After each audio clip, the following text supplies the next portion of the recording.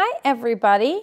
Thank you for tuning in to Good Government with Michelle DuBois. I'm your state representative, Michelle DuBois, for the 10th Plymouth District, which is Brockton, West Bridgewater, and East Bridgewater. And I'm here today to talk about the Yes on One campaign, which is one of the ballot questions on November 6th. Last month, I had some guests in for question 3, which is on Yes on 3. I'm yes on all 3 questions, just to let it out there. But I thought this Yes on One campaign is very confusing, and the question gets some people confused. And so I wanted to invite an expert today to give a little background and discuss it with all of you. And I'm happy to welcome Linda Condon, who is a nurse of 36 years, yes, which means you've cared for a lot of people in a lot of ways I couldn't even handle. So thank you for your service to our community and to people in general. Could you tell us a little bit about the question 1 and how it came about, and maybe a little bit about yourself? I'm a resident of the city of Brockton, have been my entire life. I've been a nurse for 36 years, graduated from what is now UMass Dartmouth back in '82. I've worked at several different hospitals, and for the past 33 years, I've worked in the emergency department. Oh, wow. So that's my specialty, is ER nursing. That's serious. Yes. Yes. Yes. You see everything there. I have been involved with my professional association, the Massachusetts Nurses Association, for almost all of those 36 years, with a great group of nurses to work with. So I am a bedside, what they call a bedside nurse. I actually take care of patients versus nurse managers, nurse administrators, just different types of nurses. So the Yes on One campaign, which is for question 1, actually, we have been working on trying to get safe patient limits for over 20 years. Really? This has been an ongoing fight, a battle by the nurses. This petition, it's a citizen's petition is what a ballot question is. Some people get confused about that. They think this is the government putting these forward. Right. It's not. It's the exact opposite. It's the citizens who have decided that something needs to be addressed. It's not being addressed by the government, so we are going to address it. So you collected signatures? So we had to collect well over 100,000 signatures, wow, evenly across the Commonwealth of Massachusetts. Submit the question. It has to pass constitutional muster. It can't violate the AG's office, right? The AG's office. It can't violate the Constitution of the Commonwealth of Massachusetts. And then after that goes through and approved, then you have to collect another grouping of signatures after that. That aren't the same. That aren't the same. They've got to be completely different people, and they all have to be verified through their towns and cities. And then the question can go on to the ballot. I love nurses. You guys are tenacious. I say good for you. So we've been at this for 20 years because our number 1 prime concern is our patients and taking care of them and giving them good care. And good care, you have to be able to be at that bedside. Right. And what happens, unfortunately, now in healthcare, it's been turned into a business. Hospital executives are making choices what to do with the money, and the choices are not to put it back into patient care. Right. Their choices are to put it into CEO salaries and to put it into building big administrative buildings and to put it, unfortunately, into bank accounts in the Cayman Islands, which is another whole question. I don't even know about that one, so that's what I'm interested in. Well, that's another whole question is why is this money not going into banks in the Commonwealth of Massachusetts in order to invest in our economy? Right. That's I'm learning another whole a lot. point to get into. But our thing is that this money should be going back into patient care. So what's happening now is nurses are expected to take care of way too many patients at one time, and it's impossible. I don't know about other people, but I cannot be in 3 different rooms at the exact same moment in time. Right. So when they give a nurse too many patients, you then have to prioritize, and you have to make choices.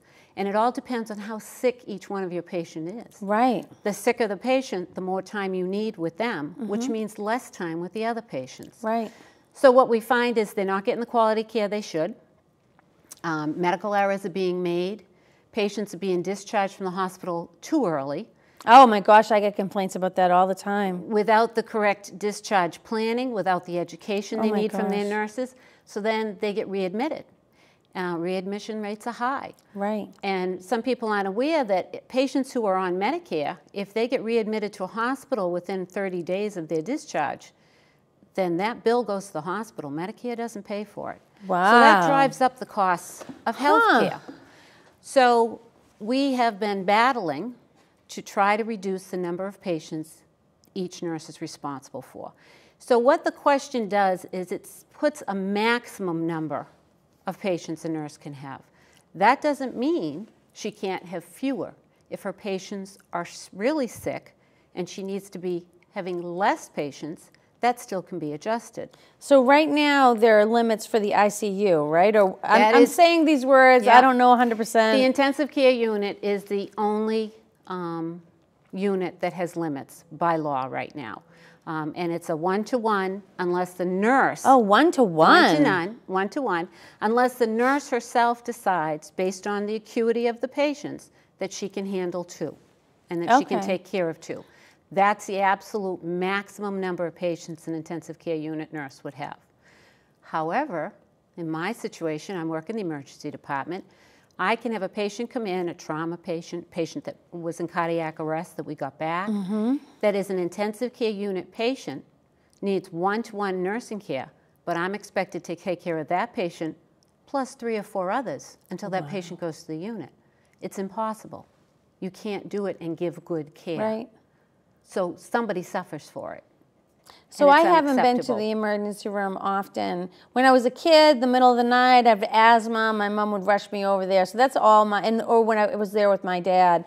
But you could have one person in this room having one issue, maybe an asthma issue, but you could have someone else with much more critical issues, and you could have 2 or 3. Who makes the decision what patients get what nurses in the emergency room?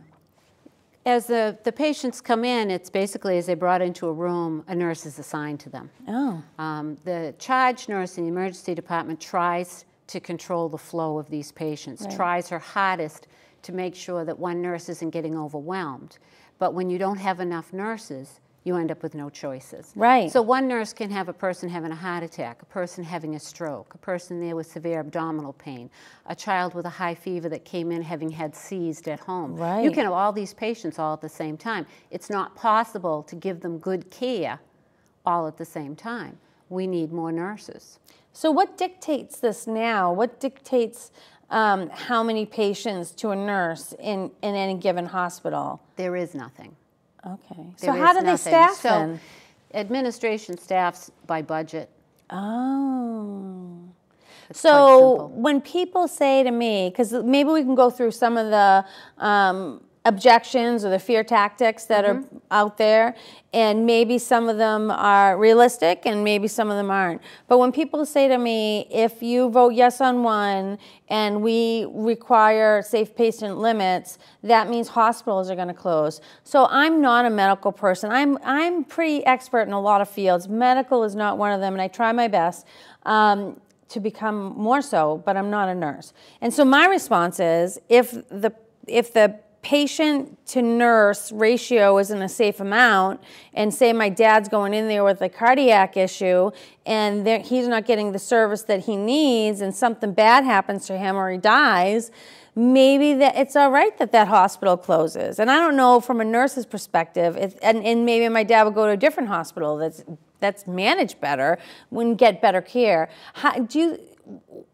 What do you say to people that when they say the hospital is going to close? When they say the hospital is going to close, that's a deceptive practice being used to convince people, to scare people. Right. Unfortunately, the opposition, instead of coming out with their own plan, with how things would work and how they could improve patient care, instead they're using deceptive practices, out and out lying at times, just to scare people so they'll vote no, so they can continue to running things the way they have.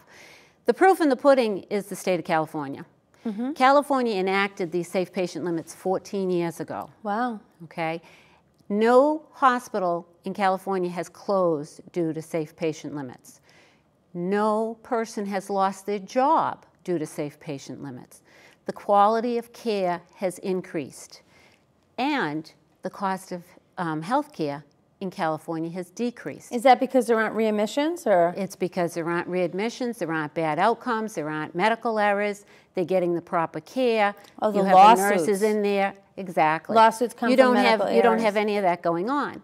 So they have found that employers' health care premiums, health insurance premiums, have decreased. Wow. Employees' premiums have decreased because care is better managed. It's better quality care.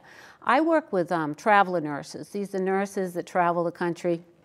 Hospitals hire them on when they're short and they can't get permanent nurses, or they're not looking for permanent nurses.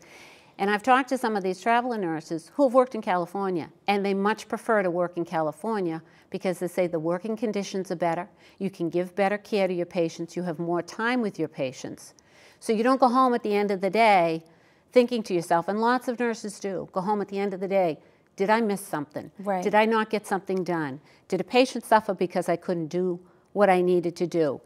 It's sad when you walk out of the building at the end of your shift and say, oh, thank God everybody's still breathing. It is That's sad. not how you should be functioning. It's not how you should be working. It's not how you should be feeling when you go home at the end of the day. You should go home at the end of the day feeling, my patients got everything they needed. I had the time to spend with them. I had the time to spend with their families. A lot of these families need the comfort and the care that the patients need. They also need the education. You're taking mom home. You need to know how to take care of mom when she gets home. That's so true. And we don't have time to do any of that. Yeah. I'm lucky to have my mother because she's very experienced in medical. She was a CNA. So when my dad was passing, we didn't really need that much help because she was such a good leader in that area. But I imagine when you're in these critical positions, you really do need education. You need the education. Because if it was and me and my siblings, we don't have the time for it. So the scare tactic that they're using that the hospital's going to close is untrue. One of the newest commercials I've seen coming out from the opposition, which I just find deplorable, is when they have an ER doctor saying that they're going to limit how many patients can be seen in an ER. So he's obviously not aware of what the EMTALA laws are. What's EMTALA? Okay, the EMTALA laws were put into place to make sure that nobody was ever refused care at a hospital. Right. You cannot turn a patient away from ER in a hospital. You cannot refuse them care. It's the law. So when I saw that commercial, I thought that was absolutely deplorable, that they would be scaring people to the fact that saying, if you vote yes on this, you're going to get turned away at an ER. I saw that commercial yesterday, and I had someone 2 days ago say that to me, and they said, well, if you don't vote no, if you vote yes, that means if you need help at an emergency room and they already have too many people, you're going to be turned away. So say these safe patient limits came in, everybody voted yes, as we advised them to do. And I don't know, what's the safe patient limit for ERs? So it depends. Okay. What type of patient you're taking care of in the ER. As I said, if you've got a trauma patient that just came in, it would be a one-on-one. Right. You wouldn't have any other patients. You'd just be taking care of that trauma patient. There are different, they're called ESI levels. When a patient comes in, depending on their acuity, what their level is, and what the amount of care is that they need, and how many patients of that level care a nurse could take care of. If it was a patient, say, for instance, could have gone to their doctor's office for the care that they needed, you could take care of 4 of those patients easily. Right. If they're a little sicker than that, require CAT scans, IVs, lots of medications, 3 of them. Okay. And if it was an acutely ill patient, you might be down to just 2 patients that you could take care of. So when they say that, well, there's going to be longer waits, we're not going to be able to take care of patients, it's not true. You're going to have more nurses in the emergency department. You'll have more nurses to take care of the patients. So when in fact, the wait times, as proven in California, are shorter. Oh. You're actually seeing faster. So if there was a natural disaster, because this is another one I heard, or some kind of terrible shooting of multiple people, or some kind of terrible incident, maybe a bus goes off. Let's take the Boston Marathon, for instance, what happened there. So there is a caveat in this ballot question that states that if a federal or state, the federal government or the State Department declare an emergency, if there's a disaster, that the limits can be suspended. Okay. Okay? And put into that is you will never see a nurse walk out the door. Right. Nobody ever does. Right. The Boston Marathon, nurses heard that on the TV, on the radio. They got in their scrubs, and they drove to their hospitals without even receiving a phone call to say, please come in. Yeah. Nurses go. They do. There are disaster plans with each hospital. We get phone calls. Well, you get in your car and you go. Right. If you're due to go off shift and a disaster's happen, nurses don't walk out. They don't leave. So that's not going to be a problem. That's not going to change how things are done now. And it is specifically written into the law. So when I was in college, I was in a sorority, did philanthropy and stuff, and one of the things we did was like we pretended to be in this natural disaster to go into the hospital, see how they react. And it was like the setup was we were like 50 kids on a deck, and it was a party, and the deck collapsed, right? So I don't know if a mayor would call 50 kids and issue a disaster, or would they? I mean, how would you? What defines a disaster? I think that the mayor, you know, I don't know what their criteria are. Right. But if we had 50 possible patients coming into the emergency department, we have disaster plans within our own hospitals. Okay. And that you go into that mode, and those phone calls are made to nurses who aren't working at the time, asking them to please come in. So you would be doing that anyways? So we'd be doing it anyways. Oh, okay. So when they say that you would be turned away, that is not accurate? No. What are some of the other negative things you've heard? Are those the two big ones? Those are two of the big ones is that they'll close the hospitals and that you'll get turned away in the ER. The other one is that it's taking the decisions out of the nurse's hands. I was going to say that one. What this actually does is put the decision into the nurse's hands. It gives us finally the right to say, no, I can't take care of more than these particular 3 patients. They are at this level of illness that I need to have the time to be able to take care of them. I can't take on patient 4, 5, and 6. It gives us the right to make the determination. And they've got to build what we call an acuity tool, so that there are criteria in order to state how sick a patient is and how many of those patients the nurse would be able to take care of. One of the other problems that they're very concerned about that they're saying that the hospitals are going to be fined if they violate these limits. That does not start immediately upon the passage of this ballot question. They're all concerned January 2nd they're going to start hitting the hospitals all these fines. Not true. This piece then has to go before the Health Policy Commission. They have to evaluate all that. They have to decide what incident deserves what. And the fines range anywhere from $1 up to $25,000. None of that's going to go into place immediately. That all has to be worked out. I would assume a $25,000 fine would be a big issue. Yes. What kind of issue might bring a $25,000 well, fine? I would think if you know, in, say, the emergency department where I know, if you expect the nurse to take care of 2 trauma patients at the exact same moment in time. Right, because someone could die. People will die. That's scary. And do you think some hospitals do that? They push this bottom line to get as much money? What happens with hospitals is they don't staff us. And then when you don't have enough nurses and you're calling your nurse manager, or you're calling the nursing supervisor and you're saying, you know, there's supposed to be 9 of us here and there's 6 of us. And they'll say to you, I have nobody to send, do the best you can. Wow. We've been listening to that my entire career, do the best you can. Well, nurses do the best they can every single day. That's right. And we're telling you that we've reached our limit on you not supplying the patients with the correct quality care that they deserve. Right, and these are our family members. We want to make Exactly. sure that they get good care and not worry so much about the executives, though I care about the executives too, because they provide a very important function. But it sounds like your argument is fair, and I can't even believe it doesn't exist already. To us, healthcare is not a business. Right. Healthcare is a right. It's a human right. It's not a business. We understand there are costs. We understand you have to budget. But hospital executives are making choices of where they're putting the money, and we don't feel they're putting the money where it belongs, and it belongs in patient care. Now, are all hospitals on this question the ones that are maybe better financed than maybe other ones? Are they all being held to the same standard if this is a yes vote?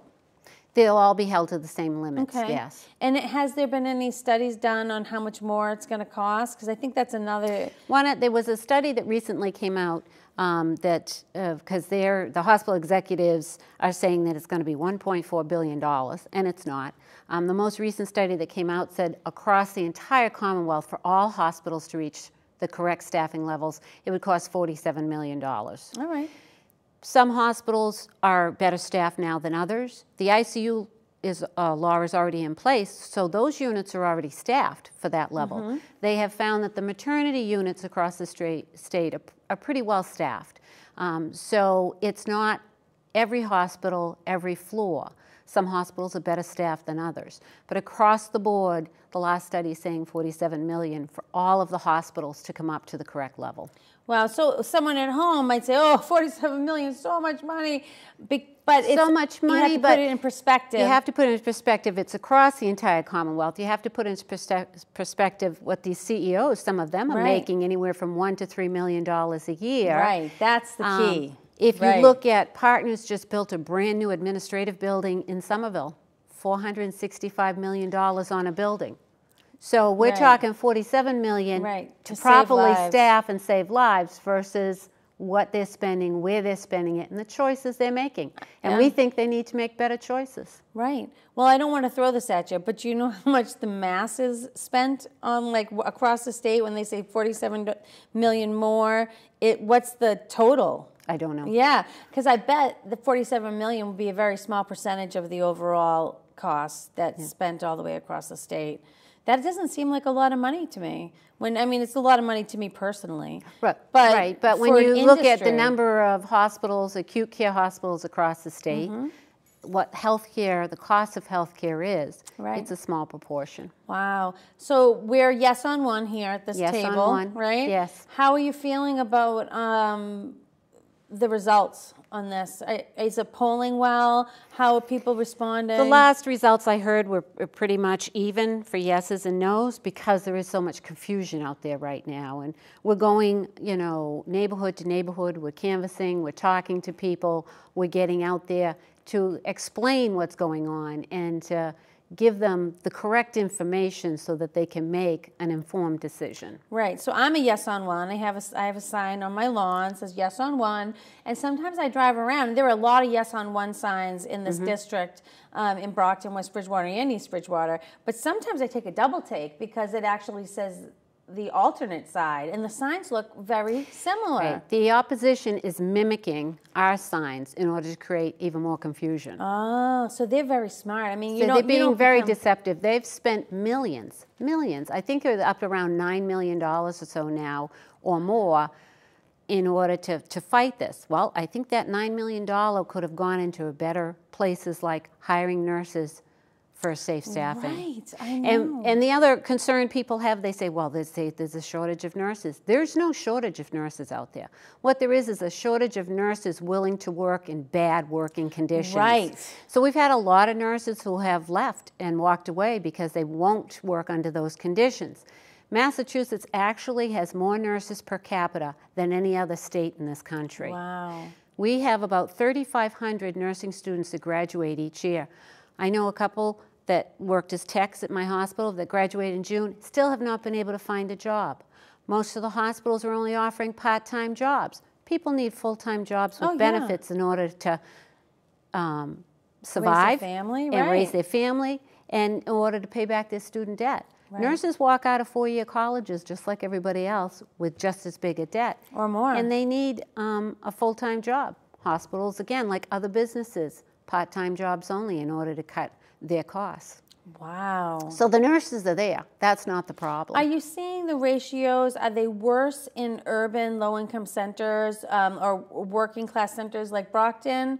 Or is there a certain place, or is it determinant by that? It's pretty much across the board. Really? There are some hospitals better staffed than others, but as I said, this has been my entire career, this battle. 36 years. 36 years of having too many patients to take care of at the same time. You know, in so many ways I tell people that, yeah, we have to let the market decide, because I'm a believer in capitalism, but government is there to make sure that we regulate industry, because if we don't, capitalism plays. This is human life. Right. And when you look at some of the things that are regulated and not regulated, now a daycare teacher has a maximum number of children she's allowed to take care of.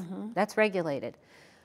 But you can take all those children, they become ill, put them in a hospital, and there's no limit on the nurse on how many ill children she's taking care of. Where's the sense in that? And so that point should be driven home to the people at home that are even considering not, supporting this ballot question. I mean, we're yes on one, but that is really interesting. Daycares have these kid to person ratios, but hospitals wouldn't. But hospitals don't. So you can give as many sick children to one nurse to take care of as the administration wants. Wow. And yet, if you go to a daycare where there are healthy children, they're limited on how many children they take care of at one time. So that really drives it home to me, and it makes me understand why a nurse, if they were confronted with this type of setup, might say, okay, I can't even work here, because you get into nursing to help people. Right.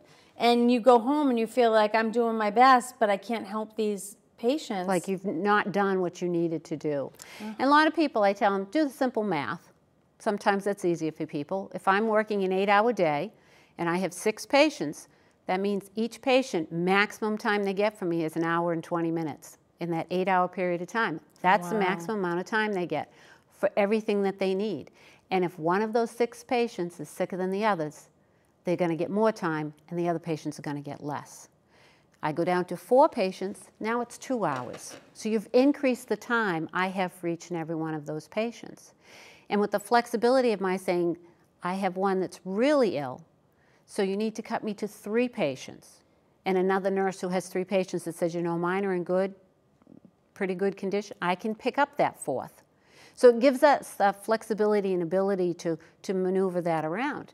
But when you look at just the simple math of it, 8-hour shift, 6 patients, that's 1 hour and 20 minutes. Wow. That's not a lot of time to do everything you need to do for a person who is ill. No, you have to be in and out, changing IVs like you said. And that includes all your documentation. So that includes time that you're not at the bedside, the time that you have to document everything, review all the orders, get all the medications. So you've got to take that piece out. So now you might be down to just an hour's time in 8 hours, that they're actually seeing you in the room taking care of them. And that part is very critical, because first off, the insurance now requires a lot of documentation, don't they? That's not on our part. I'm talking on nurses' notes and the medications, that to make sure everybody knows what they're on and nothing goes bad. Exactly. And so if you don't have that time, is that where we're seeing these mistakes? And that's where you're seeing mistakes. That's where you're seeing complications.